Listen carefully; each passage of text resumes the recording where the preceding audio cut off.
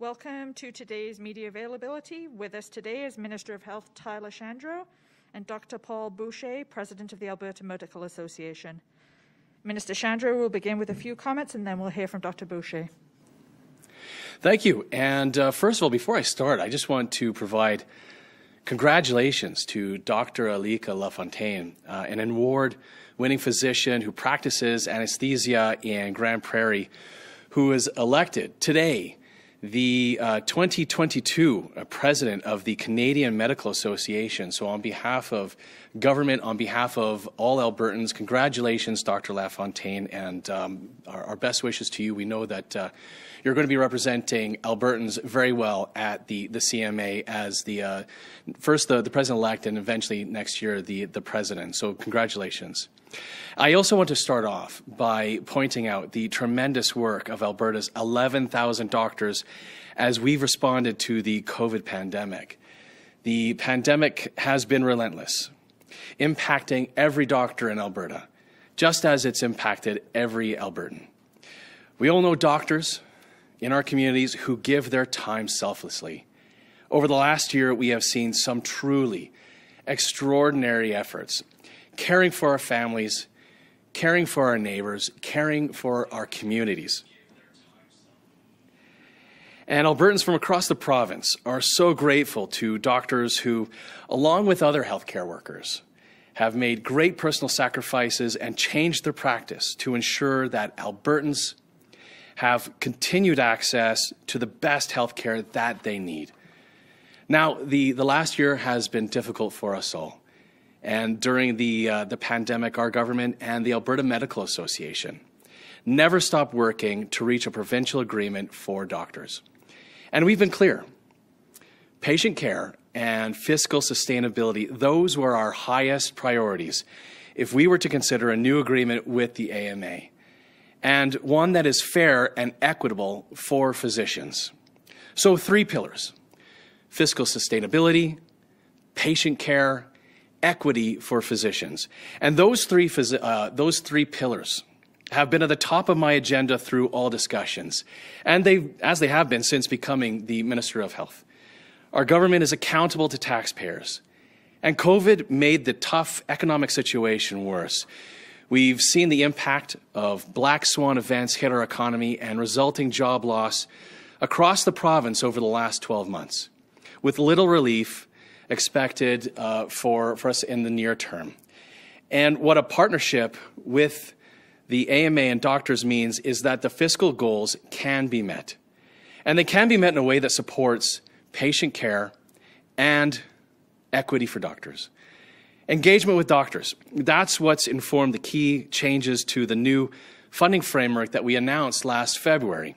And it still shaped the negotiations that we've had over the last year. Let's remember that we continued after the new funding framework for doctors was announced last February, that we continued to meet in March to June and then picking up significantly in September, recommitting to working together. Both parties came to the table with an understanding of what was important to each other, what was expected of each other. We understood the importance of collaboration, and we did all of that while respecting our differences so that we could achieve an agreement. Now, at the core, we started with a commitment to achieving something that's in the best interests of all Albertans, in the best interests of our healthcare needs. We and the AMA have never stopped meeting and never stopped learning from each other during the pandemic. These discussions, these conversations, allowed us to better understand each other, and this has resulted in the best possible agreement. Discussions were challenging, but they were productive. And we pushed each other to find the right solutions to the complex issues in our universal and public healthcare system. These discussions allowed us to look at the complex issues where we had similar goals but different perspectives on how to achieve those goals. These negotiations tested us. The discussions were hard, they were difficult, but they also helped us to strengthen our relationship as we got a new appreciation for each other's perspective. And these discussions led to a mutual understanding that firmly positions us for the future and a new relationship. a new way of talking with each other, a new way of sharing information for the benefit of doctors and the benefit of patients, a new way of interacting with each other. And so today, I'm pleased to join Dr. Paul Boucher, the president of the Alberta Medical Association, to announce that the Government of Alberta and the Alberta Medical Association have reached a tentative agreement. The AMA will now take the first steps toward ratification, and our government will support their efforts. I'd like to thank Dr. Boucher. I'd like to thank the AMA board. I'd like to thank as well their senior staff at the AMA for their continued work. And I'm pleased that we can move forward and work together, building on what we've learned from each other during this process to build a renewed relationship based on mutual understanding and trust. I'm confident that what we're presenting doctors with is an agreement that provides certainty, provides stability, and it does so in the best interests of patients, the best interests of doctors, and the best interests of all Albertans. I believe this tentative agreement outlines a framework which helps our government maintain a focus on those three pillars that I talked about: fiscal sustainability for the province, the fair and equitable solutions for doctors that we need, and most important, a focus on patient care.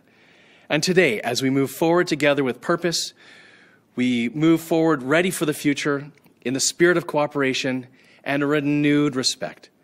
We still have much work to do, and I look forward to working with Dr. Boucher and the AMA to support the successful ratification of this agreement. Dr. Boucher will now share an update, and I'm hopeful that we will be able to provide you soon with another positive update soon. And so with that, Paul.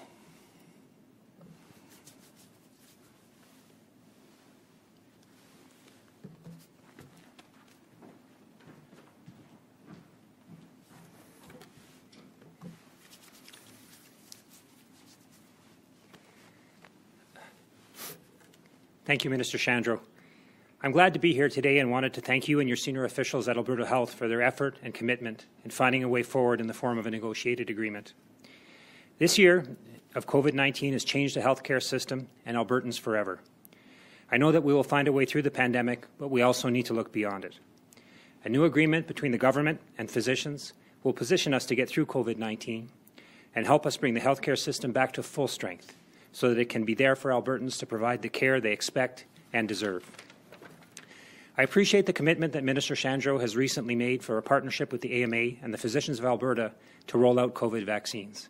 The AMA looks forward to assisting in this monumental task that can only be accomplished with careful planning and intersectoral collaboration. Since Medicare began, agreements between Alberta's governments and their physicians have been a powerful and flexible instrument of positive change in the healthcare system. This includes strategies to enhance access to quality care, the creation of primary care networks, the use of electronic medical records, and the development and implementation of opioid response strategies. We now have an opportunity before us to continue this work in the form of this tentative agreement. This is a difficult economic time for the province, and while this tentative agreement represents a commitment to stay within the budget imperatives of government, it is much more than that. By allowing us to reestablish a working relationship, to bring our respective points of view, and collaborate towards patient-centered decisions, this agreement brings doctors and government back together to work through the challenges of delivering the quality care that the patients of Alberta deserve. As the Minister noted, it is based on three pillars: fiscal sustainability for the province, fair and equitable solution for physicians, and of course a focus on patient care. You will note that I've been referring to this as a tentative agreement. We have used that term because although it was negotiated on the behalf of Alberta's physicians, its merit will be judged by those physicians themselves before it can be implemented. Last night, the AMA Board of Directors determined that this agreement warrants the initiation of a ratification process and is worthy of our members' consideration. This means that we'll call a special virtual meeting of the AMA's representative body, our representative forum. This group consists of 148 representatives that represent each medical specialty, geographic region, primary care networks, the medical schools, groups in academic medicine, the College of Physician Surgeons of Alberta, and importantly, representatives from our resident physicians and medical students. They will review the agreement in the coming week and then advise the board whether they support proceeding to a membership vote. The board will consider that input and then decide if a vote will proceed, and that process usually takes about 3 weeks. Thank you, and this concludes my remarks. Thank you, Dr. Boucher. We'll now go to the phone lines for some questions. There are a number of calls on the line today, so we'll limit it to one question per reporter. Operator, please put through today's first caller. Dean Bennett, Canadian Press. Hi. Yeah, it sort of underscores the problem with these news conferences. This thing raises dozens of questions and I get one. So I guess it's this.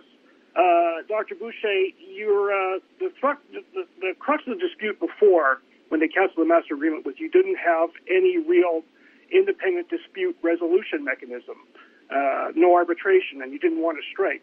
Does this document include some sort of independent dispute resolution mechanism, such as arbitration, and what does this announcement today do to the lawsuit you have over the master agreement?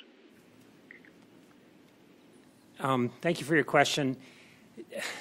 I guess, the details that's within the agreement, to give respect to the process, I really am unable to share them. Obviously, that's a grave importance to the physicians of Alberta. And yes, the lawsuit is in fact, tied up with all this. I think the intention would be that if the agreement obviously addresses the issues within our lawsuit, then that would be we would let that go.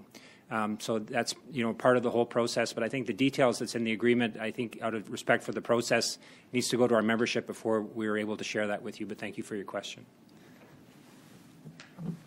Dean, did you have one follow-up? Well, it's tied to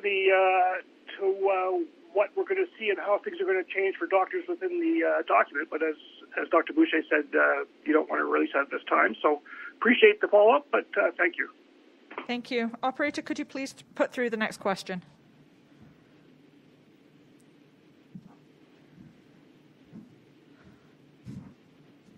Operator? Audrey Nouveau, Radio Canada. Thank you. Hi, my question is for Dr. Boucher. I know you speak French, so I'll ask you to answer in French and English if you can, please. What will this agreement change when you compare it to the present? I know you can't go into the details, but in the working relationship with the government, how will this change? And if I can get a follow-up, I would love to ask Minister Chandra about the AstraZeneca vaccine. Okay, merci. Well, it's up to you. I can answer in English or French. But, essentially, agreements traditionally, again, without being able to share the details of this one, establish a very well-defined working relationship between the physicians of Alberta and the government. And, without an agreement, there's still consultation that happens, but it's not really done in any prescriptive way or in a defined forum. And so what these agreements provide, and this one is no different, provides, mechanisms to ensure that communication and collaboration is happening, and so that we can move forward with what's best for, the health care of Albertans. So I don't know if that answers your question directly. If not, je m'excuse, mais c'est vraiment pour établir une relation entre les deux.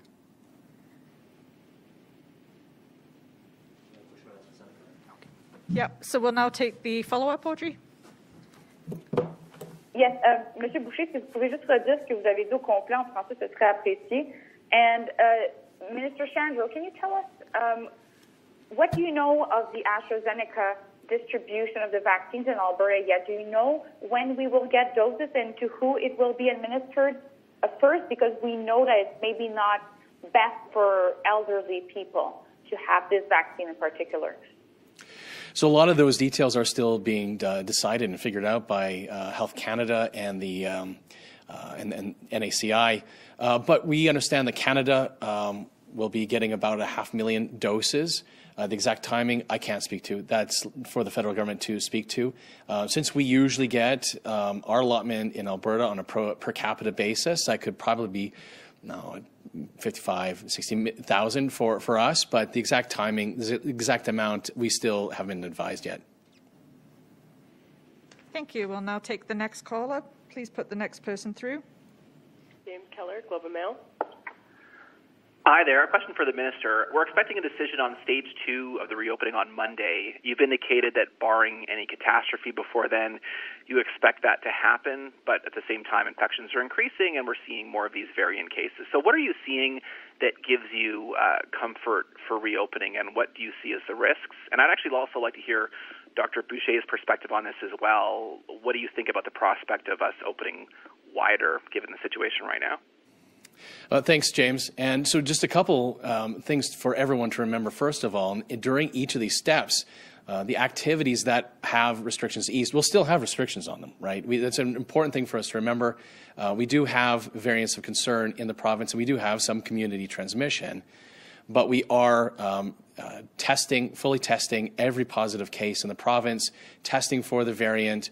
We have some full genome sequencing happening as well on positive cases. We are doing tremendous work in being able to stop the transmission of variant cases.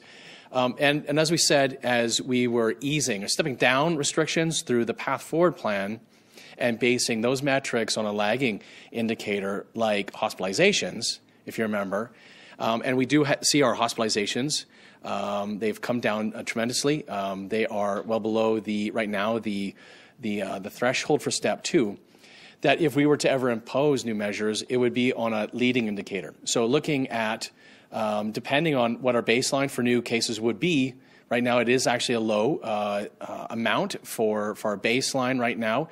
So it would be, I think, a 5% increase over a given week for our public health officials to come to us and start to look where there might have been transmission in the province, if it might have been as a result of any of the measures from a previous step that were eased, and whether there could be targeted further measures to address where there could be community spread for us to impose further measures. So we've always said from the beginning that that's a possibility, but we don't see that at this time. And so without seeing our case count increasing by that amount, though I don't see at this time that happening, but we still have to review the last week's worth of data with and the full 3 weeks will be on March 1st. So when we review that full 3 weeks with our public health officials on March 1st, getting that full 3 weeks, those are going to be some of the questions we have. But and that was the asterisk, the caveat that was put on it is whether we did see that kind of a concern over the last week and increases. I don't see that at this time, though. Thanks, James. And the same question to Dr. Boucher. Oh, sorry, Dr. Boucher. Yeah, absolutely. I forgot about that. Sorry, James. Dr. Boucher?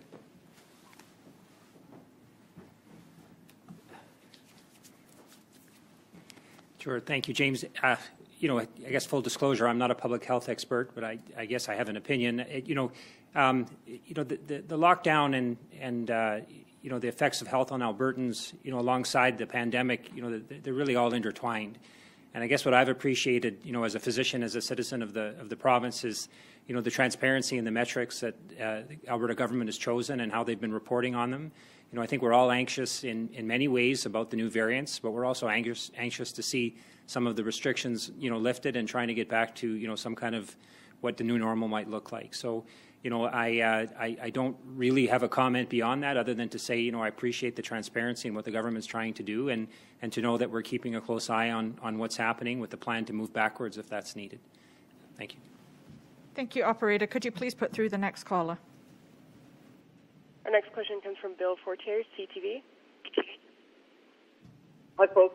Since we're not guaranteed to follow up, I'm going to try to ask two at the same time here. First one's a bit of an easier one. I know you can't give us details, but can you tell us, and this is to both of you, if this tentative agreement works out to base salary the same amount for doctors, less or more than the previous agreement? Second question is, and again, this is for the minister, and I'm hoping for Dr. Boucher's response. In the budget yesterday, we're seeing AHS salaries, non-physician salaries and wages going down over the next 3 years, but full-time equivalency is going up. So I can't imagine that means anything but pay cuts. So I'm wondering from Minister Shandro, who's going to be getting a pay cut? Is it nurses or who is it? And how much should they expect their pay cut by? And again, a response from Dr. Boucher to that. Thanks, Bill. And so first of all, and most importantly, to correct something really, really important, and it's that our physicians are not employees and they aren't paid salaries. And that's a key pillar of why we have an agreement with a tentative agreement with the Alberta Medical Association, because they are 11,000 vendors who provide patient services to patients on behalf of government. And I think about 89% of our billing for physicians is through fee-for-service. They aren't paid salaries. So to a great extent, how much a physician bills in a given year depends on the amount of referrals they might get. If they're a specialist, could depend on if they're a family physician. It depends on whether they're in a major urban or in a rural setting, but how many times their patients come to see them. And so they are not paid salaries, but we have said in this agreement that there are opportunities for us to continue to work within what we've budgeted for physicians, but also that we've said to the physicians through the AMA that we're not rigid on that there are opportunities if there's a government priority to, like the Alberta Surgical Initiative, to be able to work with the AMA on those types of priorities it's a government direction. And so the second question about AHS salaries, that's a question for Minister Taves. I'm going to defer to him. Right now, the negotiations, first with the APS, the Alberta Public Service, is ongoing, and the negotiations with the public sector unions in health are through his office. So I'll defer that question for Minister Taves. But Dr. Boucher, I suppose your reaction to the first question from Bill.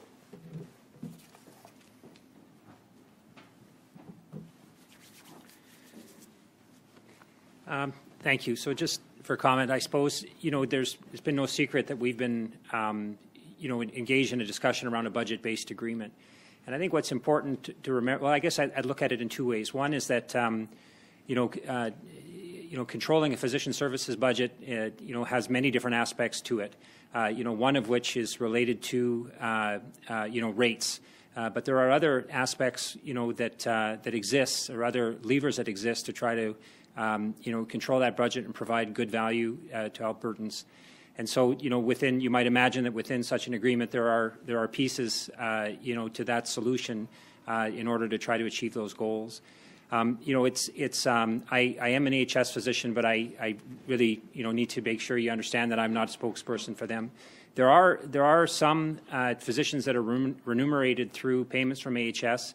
A lot of those are being examined, and the Medical Association is supporting many physicians groups through that process. So it's a little bit difficult for me to comment beyond that, but that's what I have to say. Thank you. Thank you. Operator, would you please put through the next question? Jesse Weisner, Global TV. I had this question for the minister. Medical, nursing, and healthcare students from across the province sent your office a letter asking to be included in Phase 1 to receive the vaccine. Other provinces have vaccinated these students because they're in hospital doing clinical rotations, and federal vaccine guidance says they should be included in Stage 1 of the rollout. Is this under consideration to include them, especially now with the AstraZeneca's approval? And just in case I don't get a follow-up there, I wonder if there will be any changes at all to the rollout plan given AstraZeneca's approval. Well, maybe I'll start with the second question first, and just to say that we do have to meet with our public health officials to be able to get their advice on this. I think I was a little bit surprised that Health Canada did approve it for folks who are 65 and older. I understand questions about the amount of evidence that we have for folks who are 65 and older. So I look forward to getting that advice in from our public health officials here in Alberta to understand how and whether there should be any changes to Phase 2 priority groups. But you're asking about Phase 1 and whether people would be included in Phase 1. Phase 1 is, especially for our healthcare workers, I think substantially completed for first doses. Whether they would be included in, I think there are opportunities for those who are providing direct patient care to be included in 2C. Whether there's a concern of them not being included in 2C, I would defer perhaps to Dr. Henshaw to be able to answer that question. Thanks. Thank you. Operator, would you please put through the next question? Tom Ross, 660 News. Hi. Just wanted to ask about the vaccine rollout as well. We've seen very long lines of seniors who are waiting to get their shots, even though they have made timed appointments. Is there any advice that you can offer to, cut down on these lines and maybe kind of speed up the process if it's possible? Well, first of all, just for everybody to understand, there are no shortages of the vaccine for those appointments. That if you made an appointment, there is a vaccine for you. So there's no need. I do appreciate the anxiety that people have, and especially for these folks who are included in this this cohort of people who are getting their vaccines. And so everybody wants to be able to show up early, and they want to make sure that they're going to get their vaccine. I hope everybody understands they will get that vaccine with that appointment. There's no need for them to have that anxiety, but I do appreciate it, I do understand it, and I do sympathize with it. And I understand there are a couple locations in particular where that happens. So I also am advised by AHS they're doing their best in continuing to work where they have employees who are meeting people when they arrive, making sure that they understand there is no shortage. They're going to be able to get the vaccine for that appointment, encouraging people to not line up. And the vaccines and those appointments are the ones that are for those vaccines that have been allotted. So this is also, and just remind people, because you asked a question, Tom, about speeding up. By the way, I think we hit a record yesterday. Over 11,000 vaccines in one day, even though we have limited supply, even though we have difficulty with the logistics and getting these out and having that supply limited, we hit another record yesterday. We're also providing vaccines for these folks much more quickly and before other provinces are, for people who are 75 and older. There are some provinces who haven't even started for 85 or 80 and over yet. So this is because of our quickness in Alberta in getting these vaccines to those folks who are 75 and older. Thanks, Tom. Thank you. We have time for 2 more questions. Operator, would you please put through the second to last question? Ashley Joanno, Post Media. Hi, good afternoon. This is a question I suspect for the minister.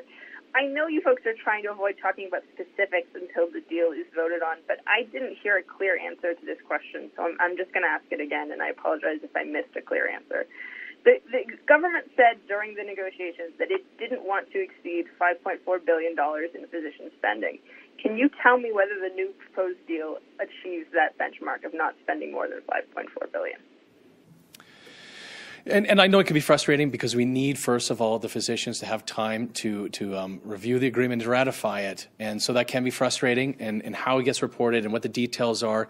What I can say is that and as we said for the last year, that the opportunity for an agreement with the AMA was to be able to work with them in providing predictability and stability for our physicians. That's when I meet with physicians, the number one thing that I hear. How can this framework and how can an agreement within that framework provide me with predictability, provide me with stability, and when it comes to rates, when it comes to the budget, and when it comes to pressures that certain physicians and their practices might feel with inflation growth and or priorities for government like the Alberta Surgical Initiative.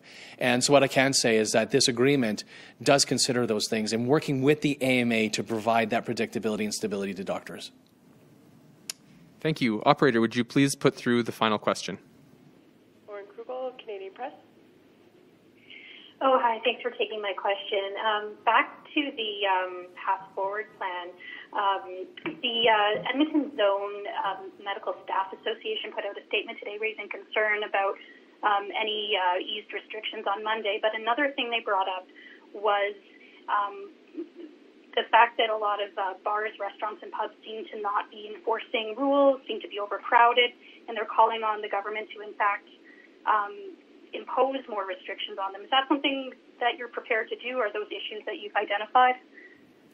Well, maybe I'll just start with the enforcement piece. And just for folks to understand, I don't think anybody wants politicians to be involved in enforcement of laws, that we need somebody who's arm's length, who is, whether it's our police, whether it's public health officials, in enforcing the laws. And that's exactly what we have throughout the pandemic. AHS public health officials have shut down establishments that have flagrantly disregarded when the public health officials have tried to work with them and tried to educate.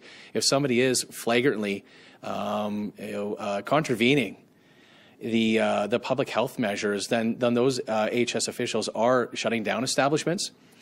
So if it's a question about enforcement, happy to pass on that feedback from the Edmonton Edmonton Zone Medical Staff Association. When it comes to more measures, as we said, when it comes to stepping up measures, that we would be looking at whether there are increases in our counts and working with our public health officials on where those increases might be in the community and whether we can, as we have throughout the last year, having measures that are targeted on where the evidence is showing that transmission might be happening. And so we don't see this at this time, but if that ever was brought to my attention by Dr. Hinshaw, of course we'd want to work with her in being able to address any community spread that we have in the smartest and most targeted and narrow way that we can to stop that community spread. Thank you. Thank you. That concludes the press conference for today. Thank you very much, everyone.